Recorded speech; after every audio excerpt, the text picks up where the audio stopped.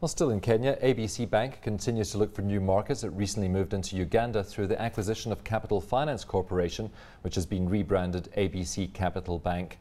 Joining us from Nairobi to tell us more is CEO Shamaz Savani. Shamaz, good afternoon. Good afternoon, Steve. How are you doing? Good, thank you. Very good, thanks. Shamaz, maybe just starting with the Ugandan move. Of course, that is historic now, but how have you had to adapt your model for that market, and how have you settled into the Ugandan market? Actually, the Ugandan opportunity came to us quite timely with the East African community opening up. It is part and parcel of ABC Bank's plans to be expanding within the region, specifically with Kenya being one of the largest, or if not the largest, East African community member, which Uganda trades with. Apparently 90% of the imports within the East African community come from Kenya into Uganda. So it was actually very opportune for us to be looking at an entry into the same country. And how wide is your exposure in Uganda, and what sort of sectors are you covering? So would you be looking at trade flows, investment banking, as well as retail banking? Correct. ABC Bank actually specializes very much on the trade finance, treasury and cash management aspects of banking. Our first focus is going to be to expand into those regions, looking into the mid-corporates and SMEs, where we are going to be able to add value more towards the products that we have been very successful within the Kenyan market on the import and export finance, treasury and cash management, followed by the retail. That's going to be the secondary strategy, but the primary will be the corporate and the mid-corporate level. And of course, we have SMEs, sorry. Of course, we have the East African Common Market Protocol coming into effect in July. So that must open more opportunities, not just in Uganda, but across the entire region. Yes, very, very much. That's very true, Steve. The East African Community Protocol is something that's going to, and we're all expecting it to increase the trade tremendously. Just a couple of weeks ago, the Parliament over here ratified the Mwai Kibaki's signature. So basically, Kenya has signed on. We're looking at just changing the regulations in Kenya so that we're in line with the East African community. And once that is there, then it is expected there's going to be a tremendous amount of flow of goods, services, money, labor. There's going to be an exponential growth, and we're pretty excited about it. Are you looking at other countries also in the region, perhaps Tanzania, Rwanda, Burundi? We're very much a relationship-based bank, and we actually grow where we feel that our customers need us, and we are growing within that. So as and when we feel that the trade flows have reached a certain peak or certain kind of volume which will require our value addition, then yes, we are looking at expanding within the East African community as well. And of course, there has been talk that you'd be looking at Tanzania, which is in the East African community, but also South Sudan, which is a largely unbanked market, and lots of banks are looking at that market for future growth. Sorry, can you repeat the question? Would you also be looking at markets like South Sudan, which is largely unbanked at this stage, but we do see some banks making tentative steps into that market, such as Equity Bank? Yes, we're open to all opportunities that are coming in. It is quite a virgin territory right now, so our primary focus is going to be basically where our trade flows are strong right now. Sudan's trade flows are growing by the day, so definitely that will be on the cards in the near future. Now, you mentioned the focus was really going to be on trade flows, investment banking. Retail banking, though, we're looking at a largely unbanked population across East Africa. What sort of opportunities do you see there for a bank such as yourself? There are quite a lot, actually. I'm just wondering where to start from over here. Kenya specifically actually has provided new regulations and laws that is going to allow banks to reach out to the unbanked population, or the people that are on, should we say, alternative banking solutions, such as SACCOs and merry-go-rounds, etc., with the agency banking concept, which we feel is going to be very, very successful in Kenya. The regulations are just out, and as soon as that is something that's tested with, it is something that's going to be rolled out in the rest of the East African community countries. So I feel that the unbanked will be coming into the banking arena, but very much using the technology platform of SMS banking, internet banking, as well as alternative delivery channels, which have picked up very, very well in East Africa compared to other markets. I mean, would the government be providing some security to banks who are entering into the unbanked territory? I think the regulators have actually given the right kind of guidelines and the right kind of laws to protect the institutions as well as the consumers as well. The Central Bank of Kenya, for example, vets each and every agent or each and every product that comes out to make sure that it is in compliance and it is sustainable in the long term.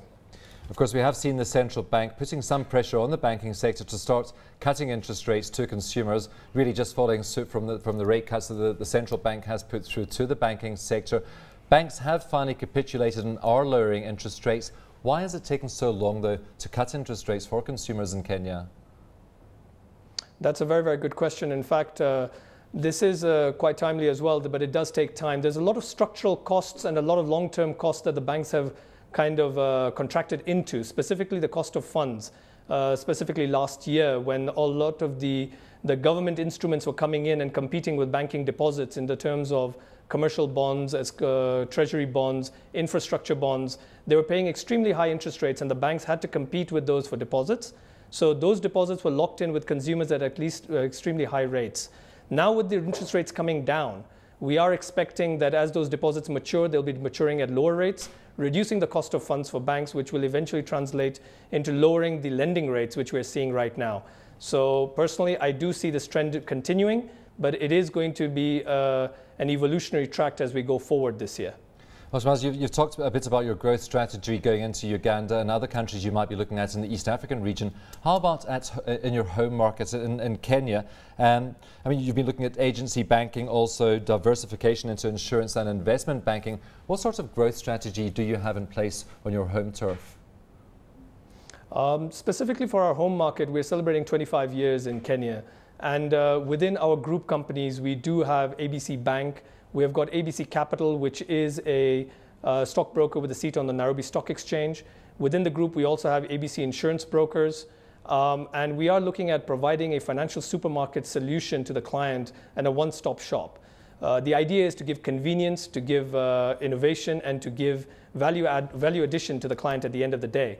So yes, looking at all of these aspects, we are looking at the compliance issues and the regulatory issues. As soon as those are cleared, we are looking at offering a tremendous amount of services basically going across the financial services to the consumer. In regards to agency banking, yes, that is something that we are very, very much looking at very strongly. We are very much into the internet, sorry, not the internet, but basically the full ICT platform as compared to the bricks and mortar platform. And I feel the agency banking allows that. The rules and regulations have just come out. We're studying it. And yes, we are going to go quite strongly into that into the future. Well, you mentioned the compliance and the regulatory issues that you have to look at in your own markets. As you expand into other markets, though, you have to take other regulations and compliance on board as well. I mean, how similar are compliance and regulations across the East African community, just given the new protocol?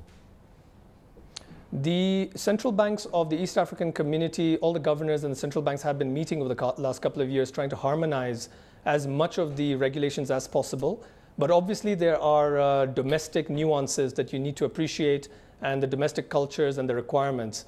So that is a challenge. It is very much, there's an increased cost element to that to make sure that the regulations and compliance issues are totally complied with within the different countries, also to understand and to appreciate how to be within the compliance, as well as to take advantage of the opportunities that come within the regulatory framework and look at the central banks and the regulators as your partners in your growth going forward. So it is a challenge, but I think it is the best for the institutions and the consumers at large. Well, Shamaz, just before we end off, we've been talking about the increase in tourist numbers coming into Kenya, and of course economic growth starting to recover. What sort of growth are you expecting in that economy, and how are you positioning yourselves to benefit from it? If we exclude any of the political instances that may have any impact, like for example, we are expecting to go ahead with a referendum, and if we exclude those kind of issues, I think the economy is very robust. We're looking at between 4% and 5% growth this year, and we're expecting that to increase next year as well as far as GDP growth is concerned. There is not just tourism increase, there's actually been a lot of increase in infrastructure development as well, which is creating a lot of value addition and the multiplier effect that comes into the economy. There's tremendous amount of growth coming in terms of real estate, infrastructure, tourism, increase in production in tea and coffee. We're also looking at increased trade within the East African community, as we spoke of earlier, and also generally within the COMESA region of Africa. So Kenya, I think, is positioned itself quite well. And with the interest rates coming down, there should be increased in credit to the consumers as well as to the corporates and investors. We're quite confident that GDP growth is increasing and will continue increasing in the near future.